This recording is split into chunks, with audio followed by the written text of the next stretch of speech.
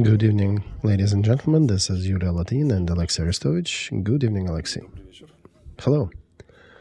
Please, everybody who is listening to us, do not forget to subscribe to Alexey's channel, to our own channel, and of course to share links and to click the like button. That really helps. And the main question that I'll start with is probably going to be Avdiivka, because as I understand, it's only about 100 yards left for the Russian troops to reach that supply road. And I understand the road is already not used in this situation. There are no shells, no supplies in this regard. The last one was sent by Germany a while ago, and then they used the critical stockpile, just the last reserve that they had, and there is nothing there anymore. It's been depleted, and there are no drones in the demanded or required quantity. And what I'm hearing is that in this situation, the losses of both sides are either equal or Ukrainian losses are exceeding Russians. And as they're saying, as I hear from the front, that Russians are aiming their bombs, their gliding bombs at the positions. They're catching everything from wherever the smoke rises and trying to destroy whatever is left.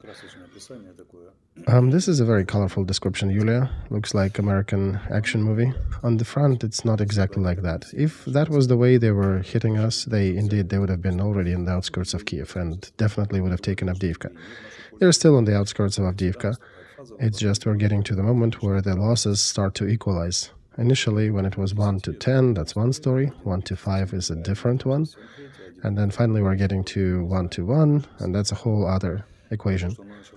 And the fact that it's equalizing now, this is what the war correspondents from Ukraine are giving us the signs from those locations.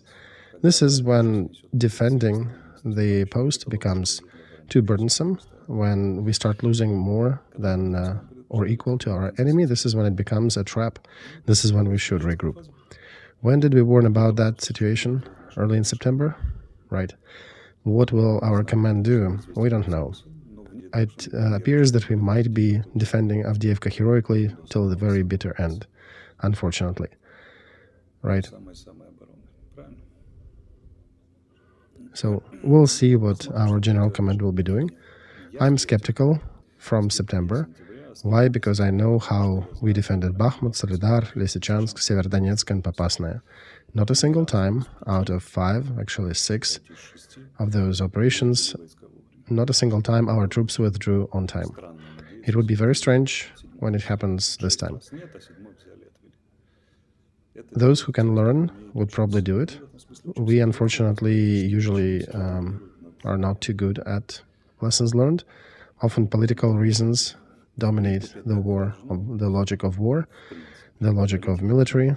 Generally, politicians should be determining the way the war goes, but sometimes generals should have a voice when the situation is not effective, and they need to have enough power to convince politicians to follow them in those situations.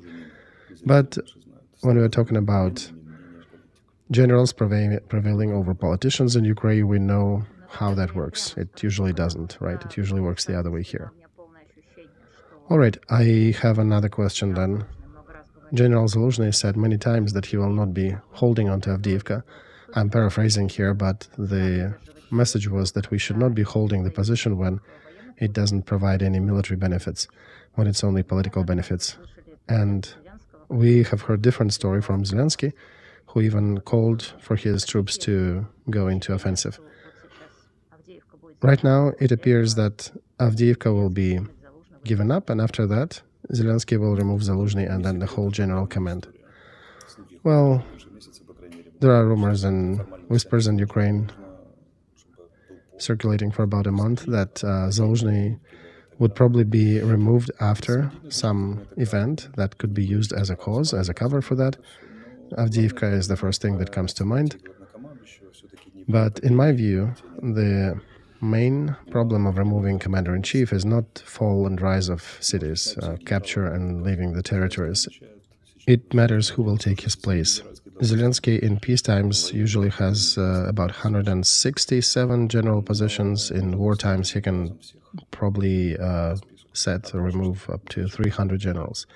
He can do it with his order. The problem becomes who is appointed after. And this is the main question. If he had somebody to put in that place, and not just one person, but the whole team or cohort, then definitely he would be removed a long time ago. Otherwise, we have a political sort of undercapit struggle who will be the next commander-in-chief.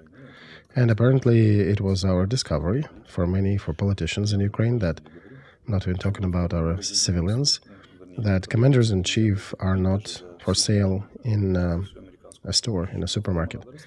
Even when you have a lot of money, you cannot buy one. You need to grow one, and it usually takes about 25-30 years to grow a good one. And far from everyone can even become. Out of 100 officers who finish their training, only 7 graduate from academy, from the higher level, and only 3 of them become brigade commanders. And what is a brigade commander versus commander-in-chief, right? Something down there. Imagine how many of those you need to grow commanders-in-chief, especially commanders-in-chief in a huge continental war. So this is the main reason for the slowdown of Zaluzhny's firing. The search for a right figure, not the Avdiivka or anything else on the front. Alexey, I heard that Syrskyi and Budanov actually refused from this position. Is that true? We don't know for sure. These are all rumors and Telegram channels. You can bring them up, but I wouldn't analyze them with any seriousness. Okay, then I will ask another question. What I said about the lack of UAVs, drones, and artillery shells, that would be in the hands of politicians, right? Do you think they could have done something, anything, to acquire more of those artillery shells of the higher calibers and to get more drones for the front lines?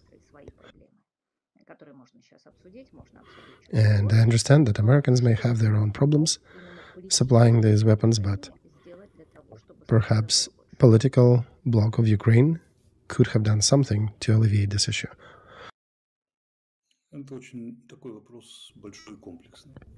This is a very difficult and a complex question. I think that politics that were conducted during the war, even with all those painful issues that Ukrainian society has, could have been more effective, even without any big principal decisions. We can talk about changing the paradigm and all.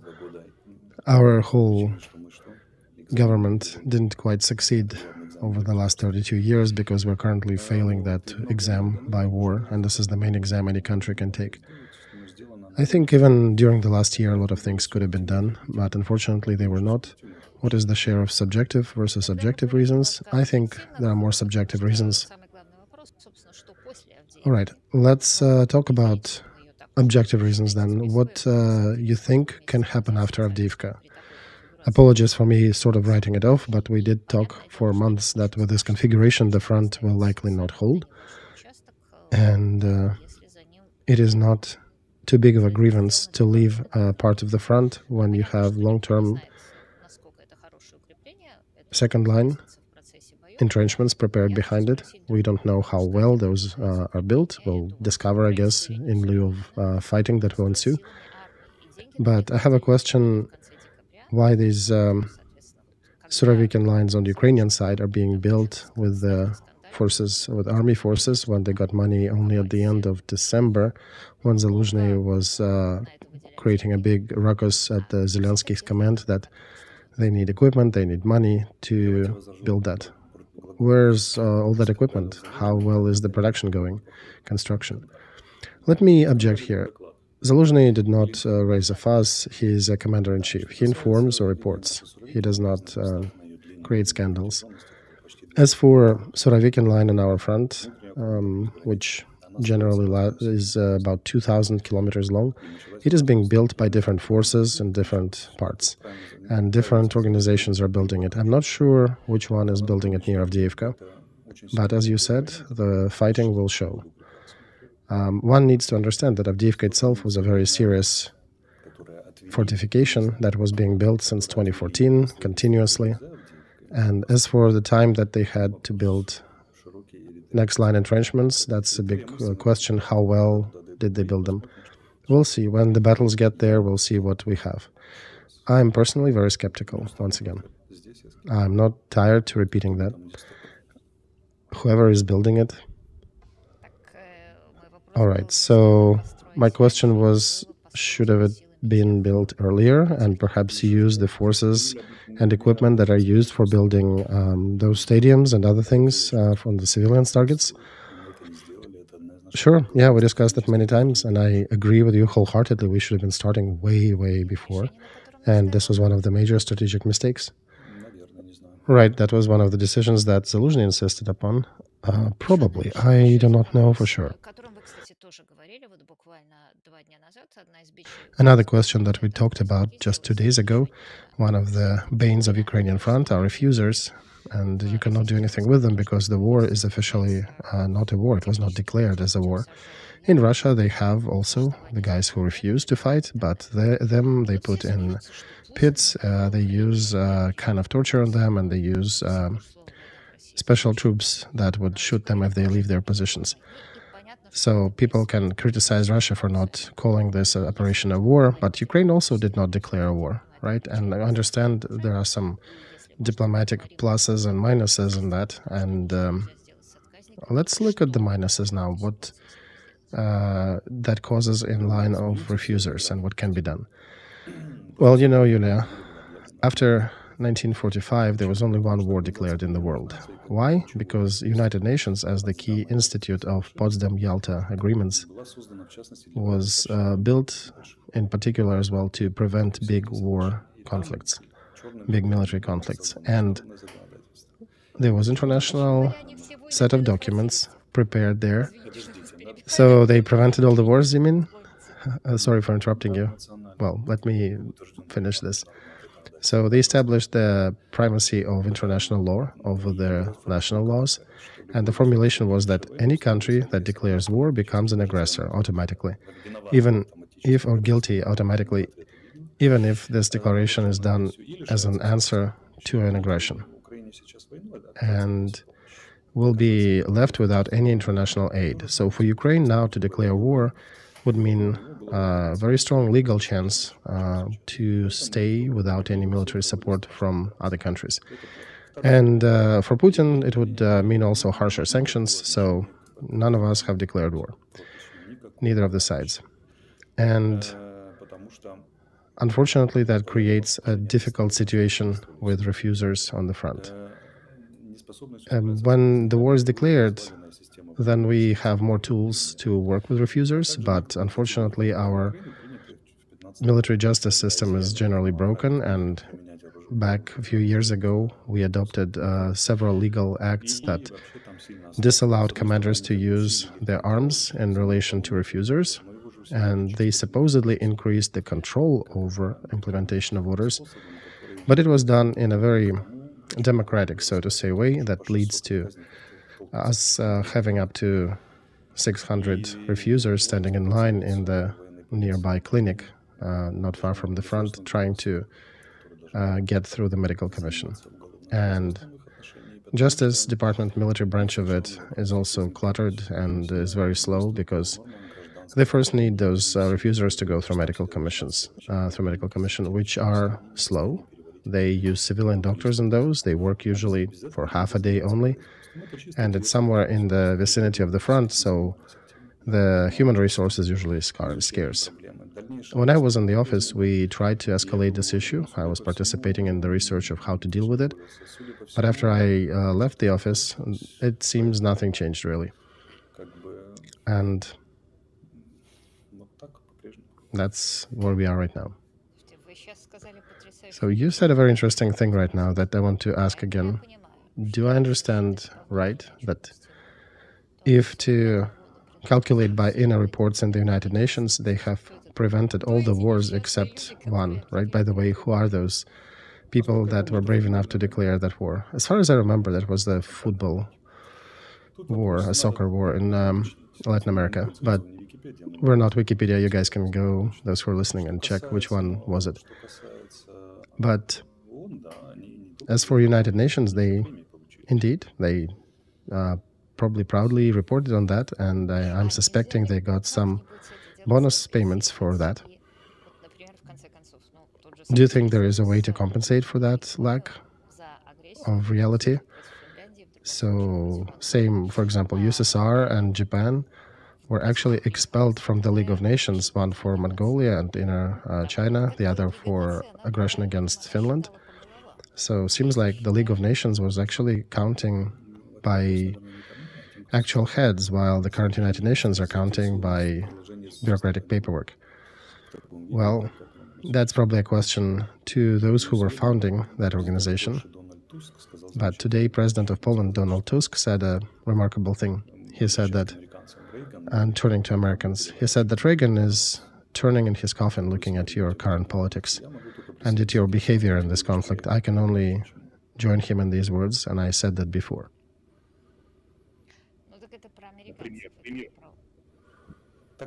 Yeah, but that's about Americans, right, Alexei? About which country is the key country to solve this conflict? Who is the key donor of the United Nations? Who is giving more money to United Nations?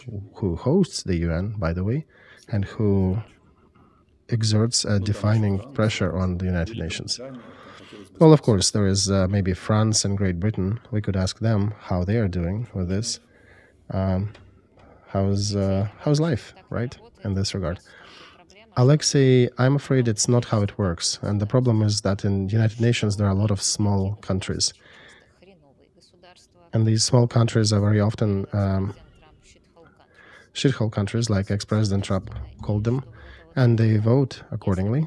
And that idea that if you bring a lot of trash to any international organization, then this trash starts to vote in the same fashion as collective farm was voting in the Soviet Union, as the voter of a very low quality, very low grade would vote. Kherson Alexey, the president of Chess, International Chess Association, had figured that out first when he brought a lot of countries that were not too proficient or enthusiastic about chess, but he brought them into this council and remained a lifelong leader as an effect of that. So I suspect that United Nations is a problem of the voting that is given to every little country in this organization. Well, let's ask a different question. If United States and all this West have indeed had any strategy and really wanted to, do you think they could have negotiated that group of small countries or a certain group of small countries? I'll give you an example. There is a Minister of Foreign Affairs of Russian Federation, Sergei Lavrov. In March of 22, many African countries condemned Russian aggression against Ukraine. Then there were several summits and his visits, and 18 of those countries stopped condemning Russia or stopped voting for any resolution that would be attacking or impactful to Russian Federation in the United Nations. And it was just Lavrov visiting them. So a question, if Russian Minister of Foreign Affairs managed that feat, do you think the West collectively could have changed the opinion of 18 countries, maybe a little more?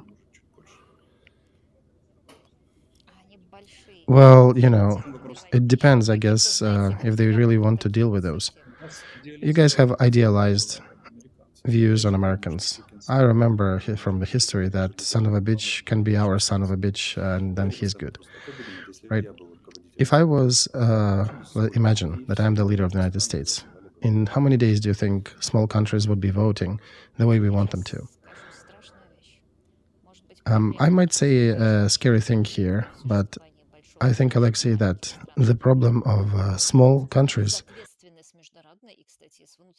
that are irresponsible and matter of large questions, perhaps that's the cause. Because in League of Nations, these small countries did not have their voice, and bigger players were in. No, Yulia, I think the problem is that the West has run out, and maybe there are 1% or 0.5% chance that the West will recover. I do not believe that the West at large will be reborn in the way they were before, and perhaps United States can. But it's a good question, what will United States be reborn as? Now, everybody is attacking United States for their politics and their ineffectiveness, In the last few months, there were over 100 attacks, 300, I think, total attacks of all kinds on their military bases, and only when they lost people, they started responding somehow. There were 2 aircraft carriers that were in the waters near Israel after a Hezbollah attack. They were supposed to help, but they were just hanging out there. And then Ukraine running out of shells, and nobody can supply us any support on this regard.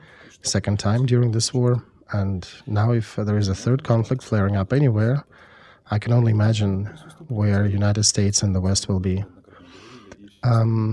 This is the main problem, I think. The rest is just a consequence. Global South is raising their heads because they stopped being afraid of the West. They know that nothing will happen to them if they attack American vessels or American bases. Or if they'll be punished, it'll be a small degree of punishment. They can survive that, and they can also retaliate after. And that's kind of the general perspective what they have in China, the foreign political concept that was announced in 2017 and declared as the course by their politicians in 2019. The West is falling, the East is rising, and everything seems to follow suit. So about the West becoming lazy, with which I agree with you. No, Yulia, they're not lazy. Let's be more precise here. I think they're out. They ran out. It's no more. Well, I wish we ended like that. No, I don't think so. I think they're out. What, they have good coffee? We have good coffee in Ukraine too. What else is there? Elon Musk. Okay, Elon Musk is also an attacked figure in the West. And he also takes an interesting position, rather complementary position in the conflict with axis of evil, right? Conversing with Putin on the phone, discussing that the West and Ukraine are behaving themselves wrong. So almost Tucker. And maybe in a couple of days we can expect Musk, sooner or later, to come out and say that Putin is a strong political figure and a smart president, right? That can happen. And when you keep watching all these chemical castrations they do with the kids in the West, when they allow kids to choose if they're a boy or a girl, after that you might go and join Putin. And at the same time, Musk is saying the right things about family and all, but what's his name? What's his child's name? H23, or whatever that joke name was, right? And if it's a boy or a girl, there are issues even in the Musk's family. So he's a specific figure. Very mixed set of ideas in this bag.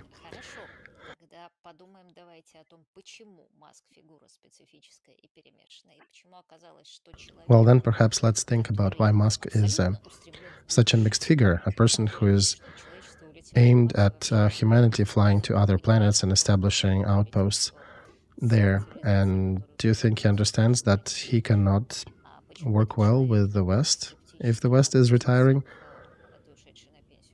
So perhaps he is also starting to evaluate if he can work with other countries like Putin's Russia and the others.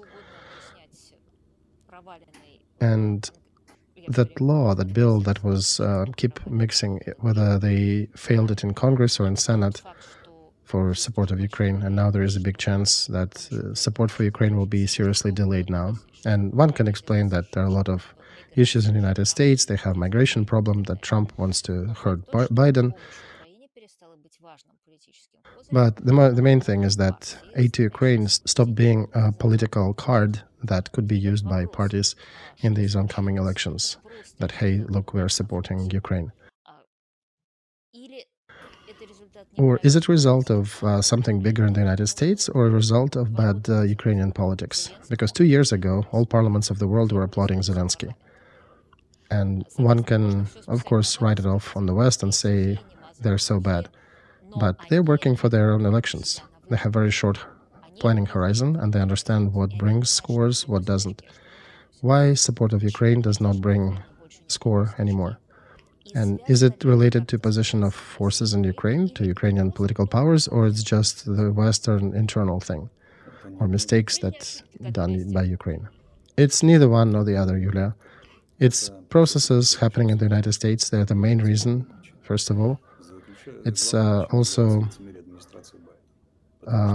dual face of Biden administration, because with one face, they're telling their people that we're supporting Ukraine with everything we can, everything the best, and everything America has, and we're supporting this budding democracy, and we will win. But in reality, their words were matching with their material supplies maybe by 20%. They were giving us only 20% of what was needed. And they were only materially supporting it by 20% of resources to what they were declaring publicly. When the war was going on, they did not even give us a third of what we were asking for counteroffensive. And they pumped the expectations of their people rather high.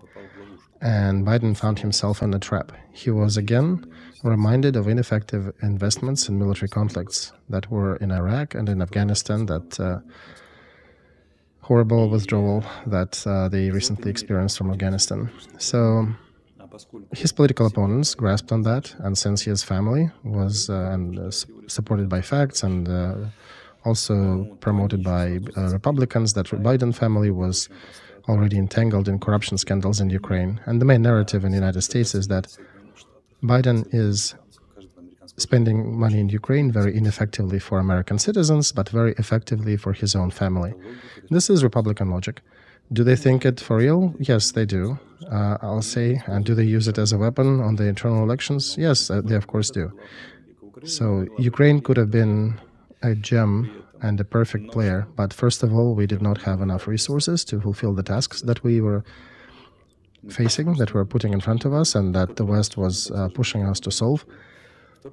And now when we're talking about even holding the front line and holding the current map, we are not given any support.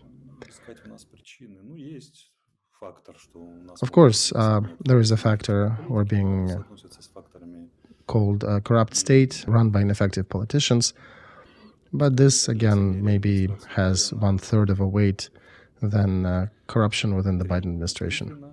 So 3 would fall as a guilt on their scale and 1 on ours, because we are what we are.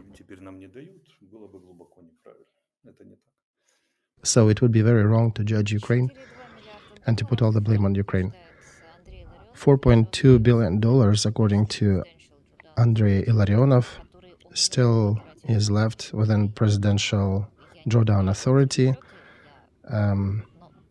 According to Ilarionov, that's what Biden can still spend to support Ukraine. I did not check his math, but maybe you hear, what do your American friends say? But I have a feeling that Biden, if he sees that situation is so dire in Avdiivka that they really are out of shells, they've been using the reserves for the second month, and one can understand the situation is absolutely critical. I don't believe he has nothing for real to send to Ukraine. So $4.2 billion. And it's such an impression that it's easier for Biden to just say that Republicans are guilty because of his inner politics. American president, despite of his last name, has a lot of levers and a lot of mechanism that he can use.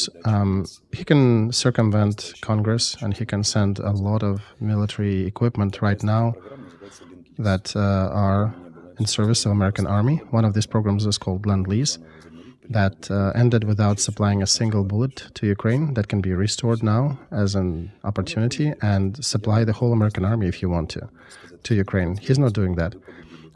Probably because he sees more advantageous for himself that, look, Republicans, you destroyed Ukraine because you did not vote, and it's not me who destroyed Afghanistan and forced us to withdraw, it were you damned isolationists. And he will just write off Ukraine to get strong arguments to counter very strong arguments that Republicans have. This is what politics are. This is what American politics is. And when our propagandists who really want to join EU and NATO are telling us that America is a shining city on the hill, and they're sleeping and seeing how it cares for Ukraine.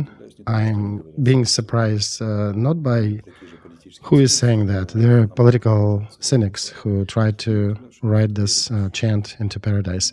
I'm surprised that somebody still believes them. Because if you look at the actual facts, that tells you a whole different story. And yet there would still be people in the commentary under this stream who will be saying that you don't understand anything about the West. The West will awaken one day and will show how it should be done. Yeah, I think the time of cunning strategies has passed, especially in big politics. But you did touch upon the word Lend-Lease. And there were a lot of people, including Andrei Larionov, who were talking about that program early on. And I was very skeptical about that back in the day, and I thought it's just a means to supply things to Ukraine, and if he wants, he can use Lend-Lease, or he can use PDA, Presidential Drawdown Authority, or any other way he can use. But Lend-Lease program ran out in autumn of 23, and after that was over, I started hearing rumors that it was Ukraine that did not insist on Lend-Lease. And to me, it seems pretty wild and far-fetched to accuse Ukraine of that. You were there, and those times, what was there, what wasn't, perhaps? Can you dispel some? Yeah, we have to work in a corridor between different groups of players. There are people on the one side, like Poroshenko, who is saying that they are very happy to get inside Euro Union and NATO because it is a shining dream of everyday Ukrainian, something like that. And then on the other side of the corridor, there is a group like Ilarionov and Lyubarsky, so proverbial Scylla and Charybdis. And these guys are saying that the fellows like Romanenko and Arestovych, they were saying that America should not be supplying any aid with Lend-Lease, and Biden was ready to sign that aid into action. And then he gets a message that Arestovych said something that he shouldn't, and then he basically desperately throws the pen away because these two figures are telling us not to, and Ukraine is not insisting on using Lend-Lease. We will not. So these people are saying from that angle. And what can I say? If we believe in this, if we seriously review both hypotheses, it's not for this discussion. I can only approach it from critical realism to the first and to the second.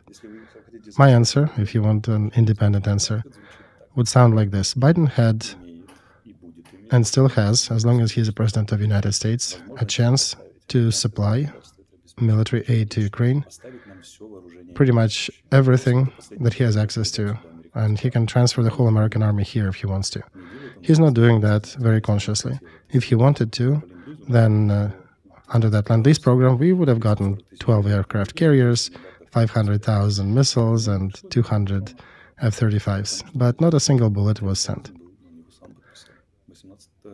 And even though he signed this law, this program into existence on the day of victory, 9th of May, I think, it just ran out. Well, Republicans were the authors of that, right? Maybe that's what the cause. But he signed it. He did not have to. It was proposed by a senator with Ukrainian roots who was attacked later in Ukraine and who is not welcome in Ukraine anymore. Victoria Shparts is her name. She was the only Republican who was in the cabinet when Biden was signing this program, but it did not work. It was not used. All right. So you're saying two important things here. That on one hand, Republicans are running around telling stories that Biden somehow is making millions in Ukraine, which I think is not true and a fantasy.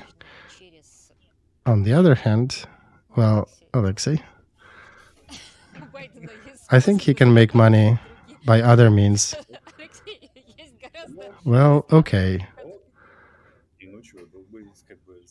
You know, I didn't stand with a candle over Biden family, but let's use a formula that says we do not know, because if you discover later that he indeed profited from this, let's use the real one. We don't know. Well, I would say if in Ukraine they manage to make some money, how much money can they make in other places? Well, remember there was a program, oil in exchange for food, right? Iraq had it back in the day. Oh, I remember another one. This is an international program.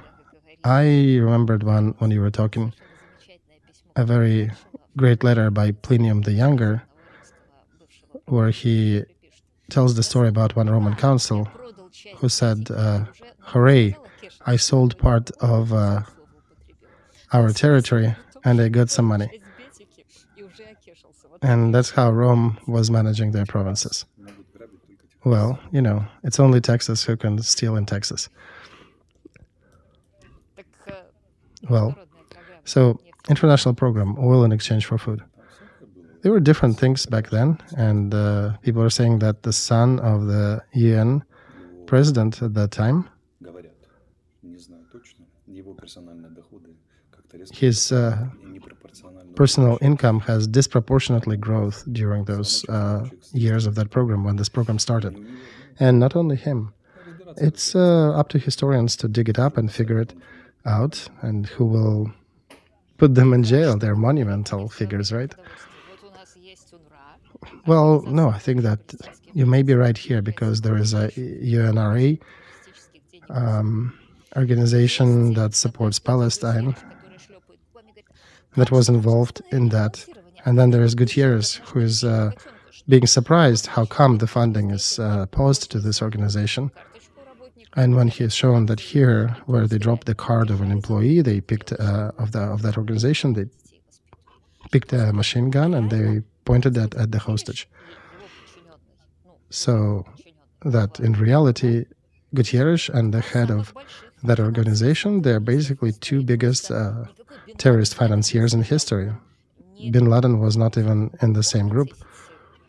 He could not have processed almost $2 billion a year, and these two were doing that in the plain daylight. Right, Yulia? That's why I prefer formulations "we don't know" in regards to Biden's profits. All right, we don't know what Republicans are accusing Biden's administration in, so we can wait and see what transpires. There is also Biden's side that accuses Republicans that it's on their hands, the blood of Ukrainians, because they're not voting for his packages. And I want to draw a bridge here to a fantastic stream we had with Grigory Yudin last week, a very distinguished Russian politologist, sociologist. Yeah, he's a talented fella. And we talked with him what we discuss with you as well about democracy. And we talked about very sad things. And he said that elections is not a whole core of democracy. And very often elections lead to the dictatorship of plebiscite. And that is a big mistake to make democracy mean elections. And since that is what's happening in many countries of the world, not only in Russia, where, according to their elections, Putin continues to win for 20 years already. And he did point towards Biden and Trump and the deficiencies of the system in case of both American presidents. And he basically outlined that in the line of these new trends evolving in the world, he is actually at the forefront of exploiting these weaknesses of democratic structure. So what you're describing, that Biden is using Ukraine as a tool to attack Republicans, that's a very characteristic example. That's something like Putin would do as well.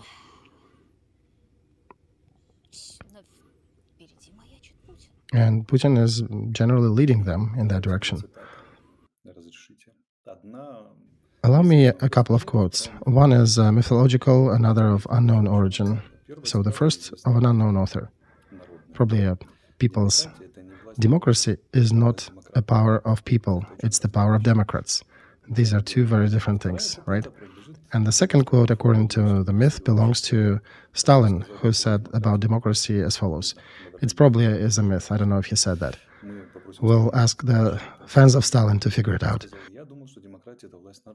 He said, I think democracy is the power of people, but Comrade Roosevelt explained to me that democracy is the power of American people. I think this is an apocryphal quote that was probably born in the belly of KGB somewhere in the 80s, but there is definitely something behind it. Well, look, there is a lecture by Andrei Burmistrev, who I like, about how PR and propaganda were established in the West. In the 20s, there was a serious discussion there on the backdrop of Great Depression and all, and two opposing points were something like this. One said that people need to be educated and elevated,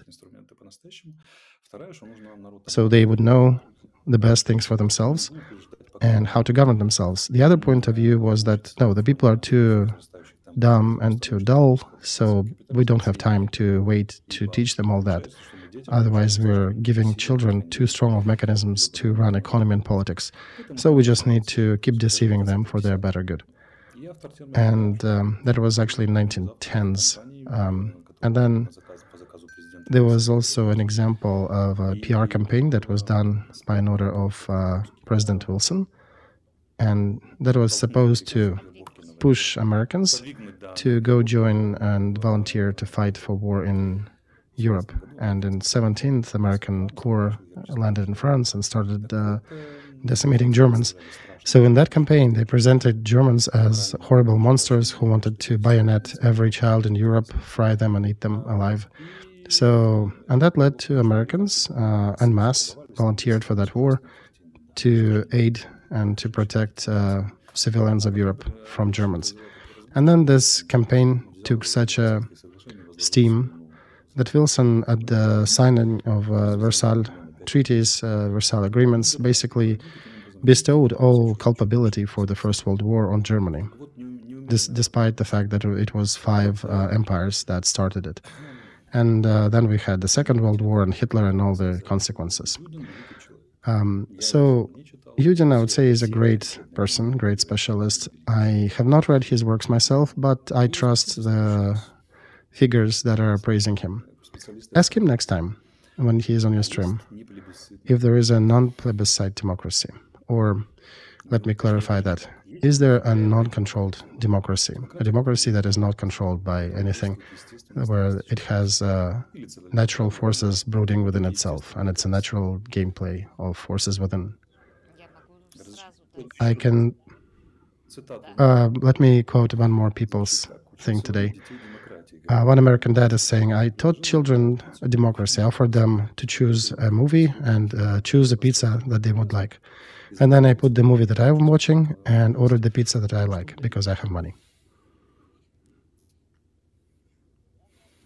I have to say that money indeed play a serious role, but democratic politician doesn't necessarily have his own money. He is using money of other people.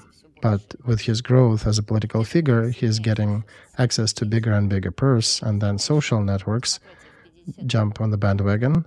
And we find that democracy in the 50s was working the way that you're describing, with father and kids. And now we have a different democracy that functions in a different framework because there are also bureaucrats who is listening very attentively to all the wishes of the kids, gives them the pizza and the movie that they want, and also penalizes the father and takes his parenting rights away and takes his money from dad to make sure that he can still feed pizza to the children, the one they want. And as a result, the dad is without money, and kids are essentially running the wishes and likes of the country. So that is a slightly different conundrum in this case. But that's what I think is the main problem. Yeah, great, Yulia.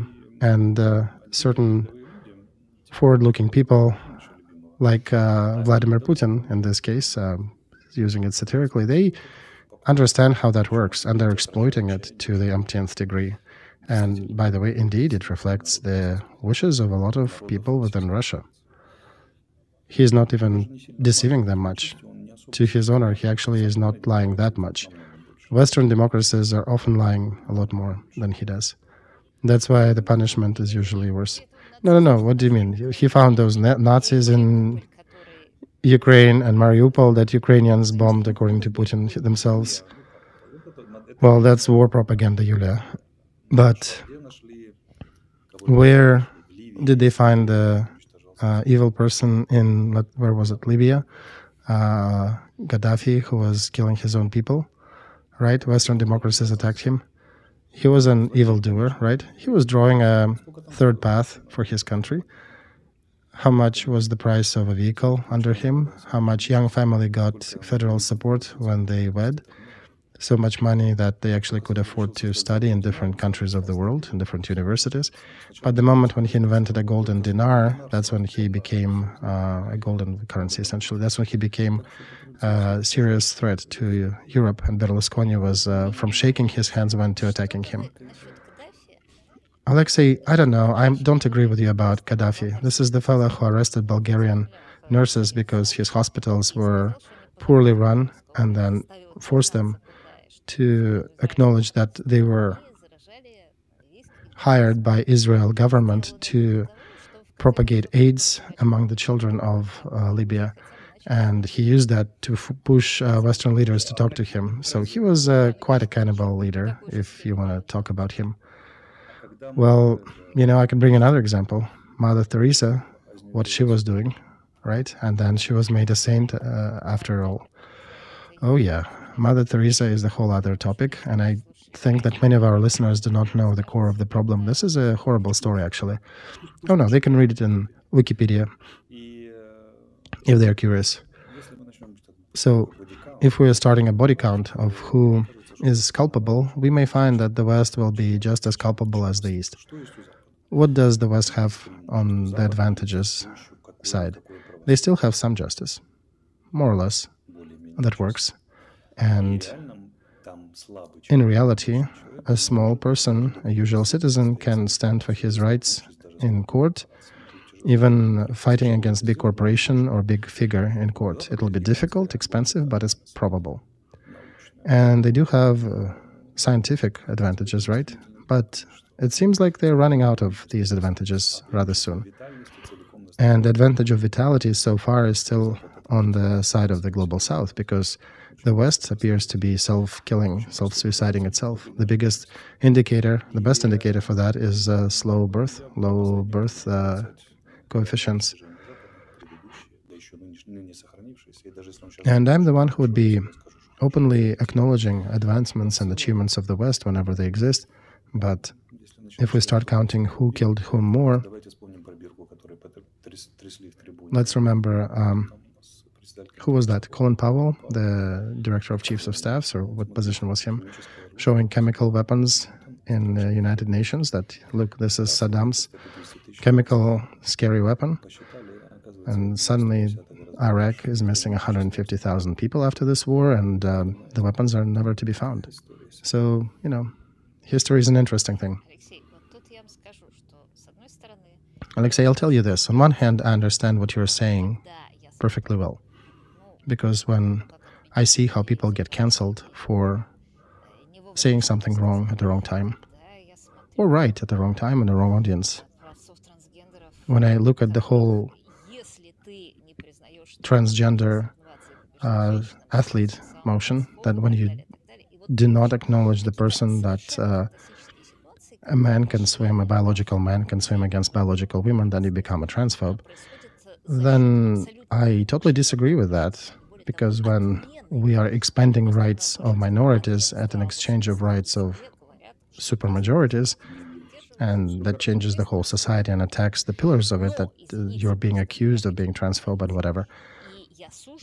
And I'm looking at that with horror. It's similar to the Cultural Revolution of Mao in China, similar to the party cleansings in Soviet Union in the 30s.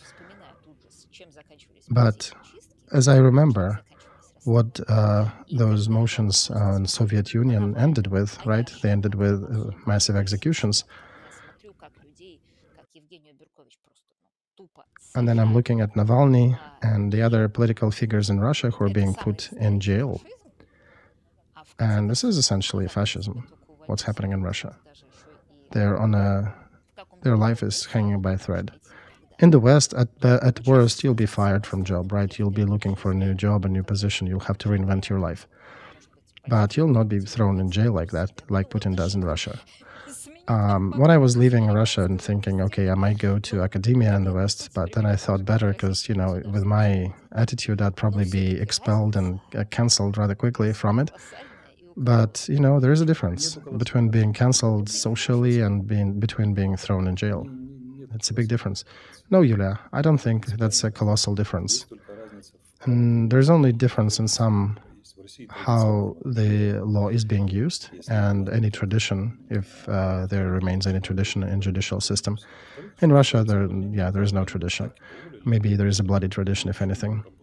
Well, on the West, you get fired from job like Tucker, and then he found a new Tucker. He's taking interviews from Putin in Russia.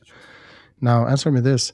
Is there any president under investigation, under criminal investigation in Russia? Well, they're not allowed to. They put Navalny in jail. Well, they want to put Trump in jail. And he's, unlike Navalny, who's not being supported by a majority of Russians, Trump is being supported by a vast majority of Americans, or at least half of them. Yet he is still prosecuted, similar as Navalny was prosecuted, and they're attempting to put him behind bars in the same fashion that Navalny is behind bars. So the differences are dwindling. I'm far from defending Putin and his regime. Trust me. I'm just showing that these things are shades of gray and definitely not black and white, especially given that in cultures, especially in the Eastern side and Russian culture, human rights is a very remote concept. Do you know which two countries did not sign the Declaration of Human Rights? Alexey, first, I don't know. And second, I want to address our listeners to find the stream about the sect of protecting human rights, about how that whole rather leftist story was built, how somehow it coincided with the Communist International organization. That was the first organization in the United States, ACLU, that was founded by a true communist, by the way, who not only in his private communications but in public and program letters was saying that we'll walk under the false flag, we'll use the values of bourgeois society to destroy that society. And in his public statements, he was also writing that everything is okay in Soviet Union because their proletariat is already at the seat of power, so we don't need to break anything there and they don't need any freedom of speech anymore. And America did not need human rights to liberate slaves, to win independence. But when the Communist International appeared, all of a sudden they were such a bad player on the human rights, right? So two countries did not sign human rights. First one was Vatican, and second was Russian Federation.